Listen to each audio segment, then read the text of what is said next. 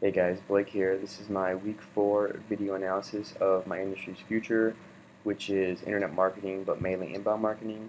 The first question asks us to talk about some factors that could affect the industry's growth.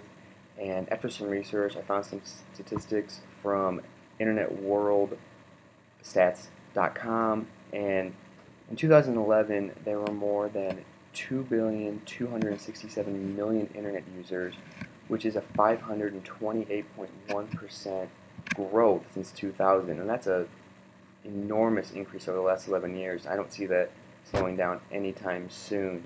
And the three marketing strategies that are prevalent in inbound marketing are content creation, mainly through blogs, search engine optimization, and social media. And these three factors really are economically efficient because it's relatively cheap to implement these things, especially compared to the prices of advertising and marketing through outbound traditional marketing, and it's more effective and efficient because you can really target who you want to see your content. Question number 2 talks about industry innovation and developments, government regulations that could affect the future. Basically, technology is always advancing, always innovating, and the biggest example of this is mobile technology. Now consumers can get on social media, get on websites, pretty much anything you can do on a computer they can do on their phone, which is good for marketers because if they know how to optimize their content for mobile technology, they can really have better chances of getting found. And there's really no negatives besides the fact that if one day the government finally was able to take control of the entire internet and didn't let anybody blog or speak their mind, that obviously be detrimental to the industry, but don't see that happening, and hopefully it won't happen. Third question talks about consumer trends, and basically nowadays it seems everyone has a phone, and all these phones become pre-installed with social media like Facebook and even Twitter, and if they're not, you can easily go to an app store and download them for free. So people are always on their phones, email, blogging, social media, you name it, which is beneficial for the marketer, like I said, if they can, figure out how to attract customers to their website or their blog or social media.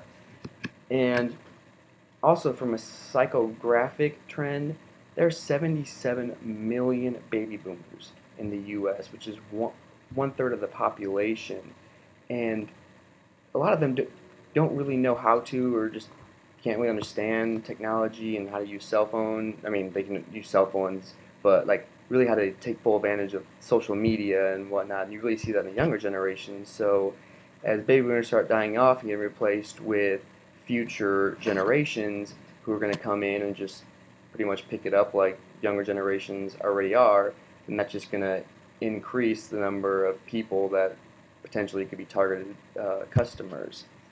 And finally, the competitive environment.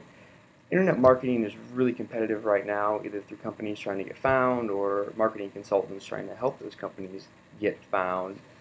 But I believe once inbound marketing gets more prevalent in pushing outbound traditional marketing to the side, I believe it already has started, but just hasn't reached its full capacity, I would guess. Once that happens, it's going to get even more competitive, and it's going to get hard to get found and rank on Google.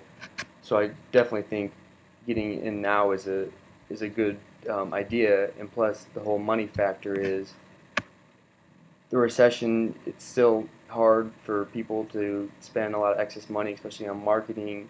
So doing things like inbound marketing techniques, where it's more about your time and your brain compared to your money, that's also a big benefit of wanting to get in it. So I'm really excited to see where things go, and excited that I'm getting in now, and hopefully we all can reap the benefits of it one day down the road. All right, thanks guys.